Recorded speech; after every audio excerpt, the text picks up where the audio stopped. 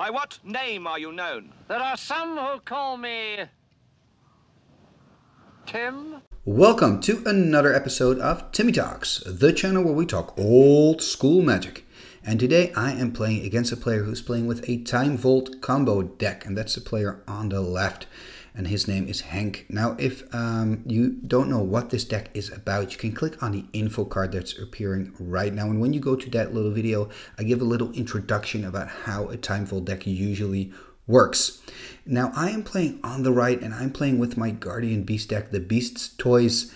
And I've also played with this deck before, and if you click on the info card that's appearing right now, it'll take you to a movie where I show you my deck list, or actually the deck picture, and I give a little explanation about how the deck works. Now, I have made a few changes. I've taken out the Paralyzes for Terrors, and I believe I've put in an Icy Manipulator instead of the non-bow combo that was in here, the not working combination with the Bubble of Suleiman, and some small changes. Maybe we'll see them in action in this game.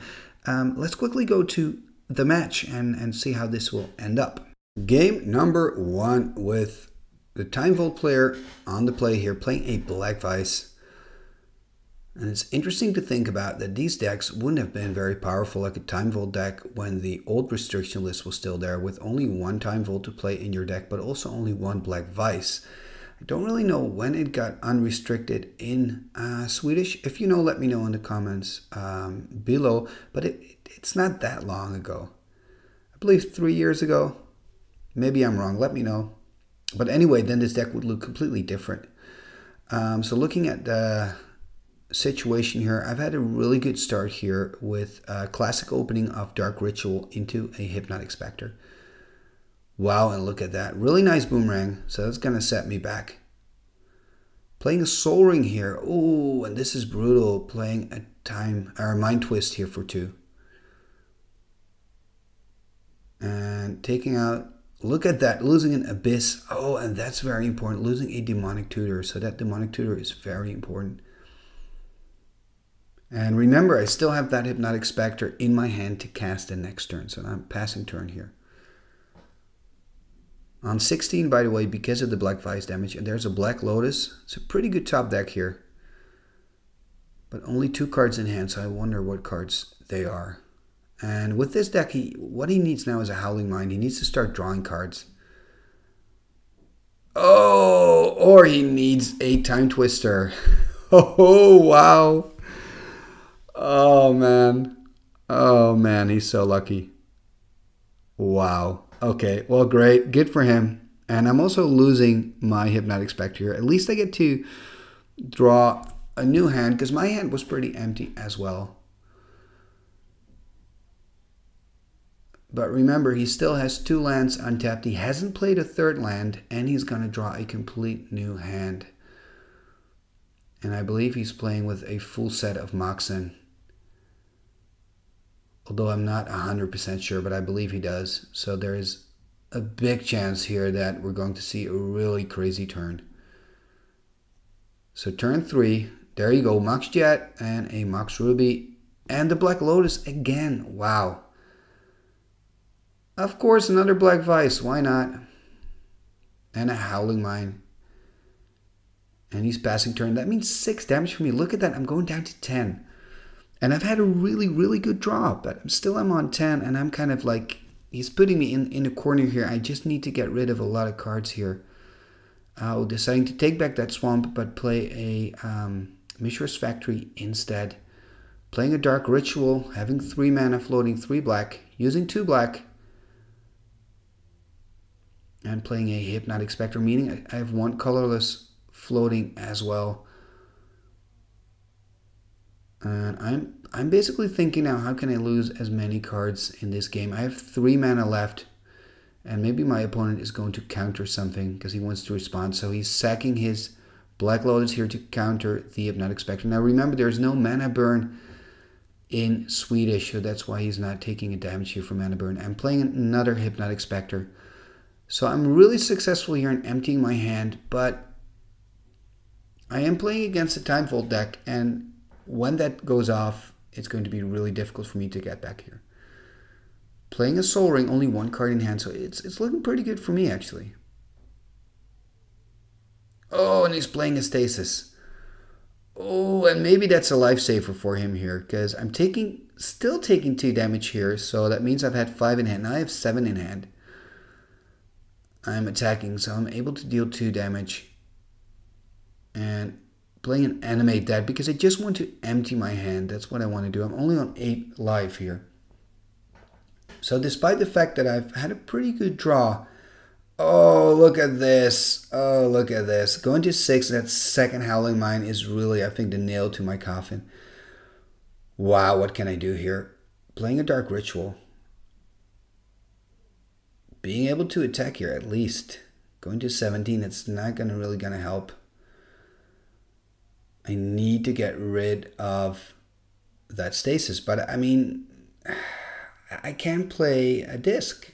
I just don't have any mana. It's not untapping. And because he's drawing 3 cards, there's a pretty big chance that he's finding islands. And what is he doing now? Interesting. Playing a Time Vault here.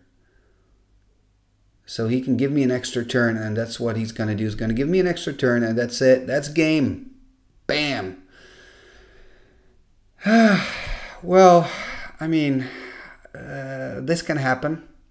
I'm still a little confused because I really had a good draw and I felt like I was in the game, but I lost the game.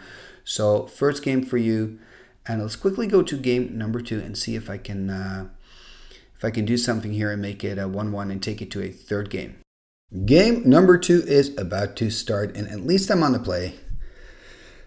I mean, that Stasis with the Black Vice lock was just brutal there in game 1. Let's see what I can do now. I do feel that with the Dark Rituals that I play, I kind of have some more options here than if I would be playing another deck. He's playing a Howling Mine here, and I'm playing a Sinkhole over his island, playing a play set of Sinkholes, and really enjoying that. And you have to understand that in old school, you know, you see so many specialty lands. Of course, you've got Library of Alexandria, but you also have your Mishra's Factories. You also have a ton of dual lands. You have City of Brass, so there's always a nice target for your land removal. And here it is. I'm playing Scenic Poltergeist, and this is actually a new card in my deck, and it works really well with the artifacts that I have because they're all non-creature artifacts, because then they're protected by the Guardian Beast, and they also work really well against those. Do you see them there? Moxen. So I can kill Moxen. This is a Mox killer because what it does is it says tap to turn target non-creature artifact into an artifact creature with power and toughness equal to its casting cost. So that means that those nice Moxen there become 0/0 creatures. So I'm really happy with this, and hopefully it can stay on the table. My opponent doesn't have 2 blue to play a Boomerang. Playing a Demonic Tutor. And can my opponent find something to get rid of the Scenic Poltergeist? I hope not. I really want to use the Scenic Poltergeist to kill a Mox. That would just be so cool. And of course, I know that... Ooh, and there it is. There's a Black Vice. So, I mean, that's, of course, a problem for me here. But at least my Scenic Poltergeist is still there, so I can continue kind of denying the mana. Playing a Mishra's Workshop here. And using it to... No, I'm not doing that. I'm taking it back, it seems. Okay. I'm first doing something else. Playing a Demonic Tutor. Okay, so I'm going to make it difficult for me here. Playing a Demonic Tutor, looking up a card.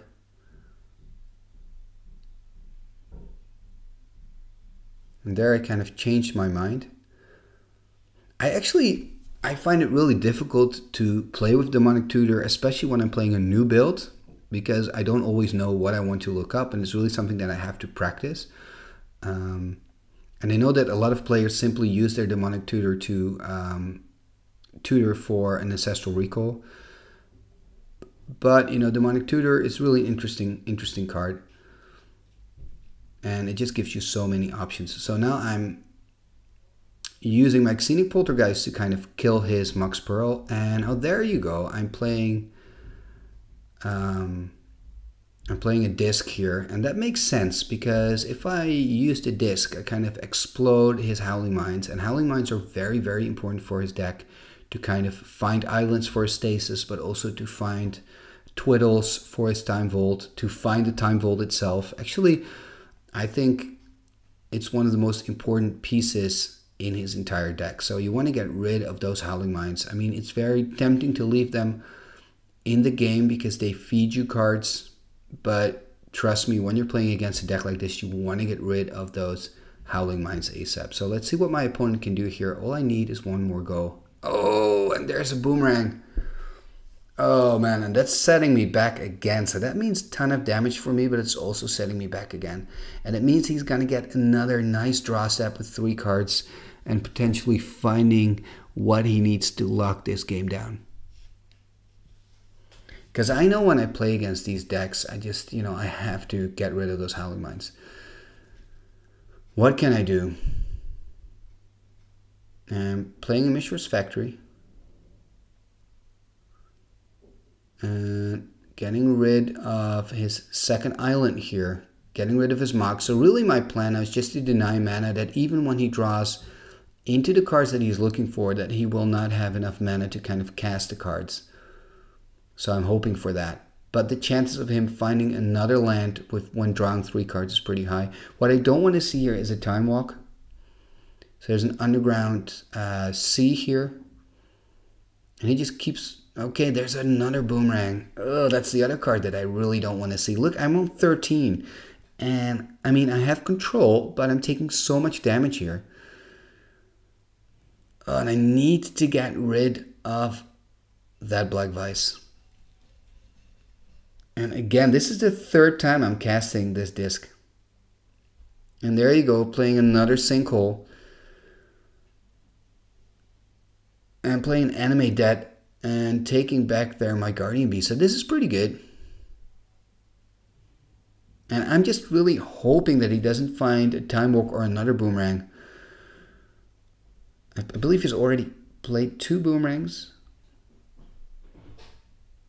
Ooh, and look at that, a Black Lotus. And this is kind of a mistake on my part because I'm animating the Lotus straight away. But, I mean, my opponent knows that I can do that. And look what he does now. He's second the Black Lotus for 3 blue. Playing a Time Vault, playing a Twiddle, taking an extra turn, playing another Twiddle. Yeah, and I actually believe this is kind of end game here. Because now he's taking another turn with another Twiddle. And you see that dice moving up and up. So he's already got 2 extra turns after this turn. Playing Ancestral Recall here, drawing 3 extra cards. Taking his extra turn, meaning he gets to draw 3 more cards. And here you can see how quickly it can go when you're playing against a Twiddle Volt deck. Oh my goodness. Disenchant, of course. Taking care of my last hope. Oh, but that's not possible because of the Guardian Beast. Okay, so at least that's something. So he's taking care of the Guardian Beast by disenchanting that Animate Dead. All I need is a turn, but I don't think I'm going to get it. And I'm on 9. Remember that as well. I'm on 9. The Vice is still there. There are 2 Black Vices actually now. I don't think I'm going to survive this. If he has... Yeah, that's what I wanted to say. If he has a Stasis, it's game. This is game. Look at that. Going to 3 life, taking on my turn. I don't know why actually, because I don't think I can win this one. And I can. Showing my hand. That's it. That's game. Oh, so brutal. So brutal.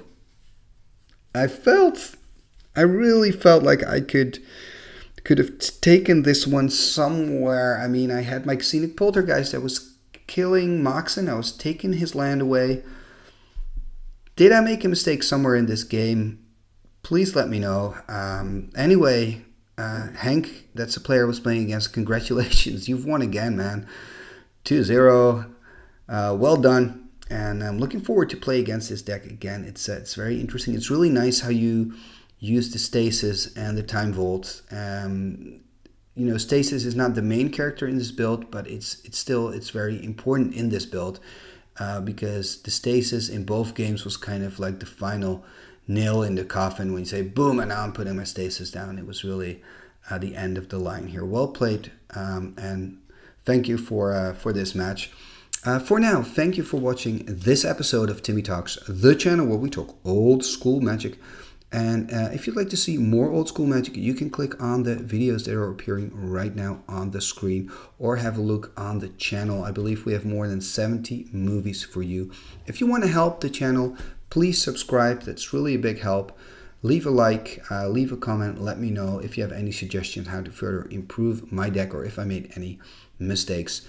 For now, thank you for watching this episode of Timmy Talks, and see you next time. Icketus, ficketus, sumba, kazee.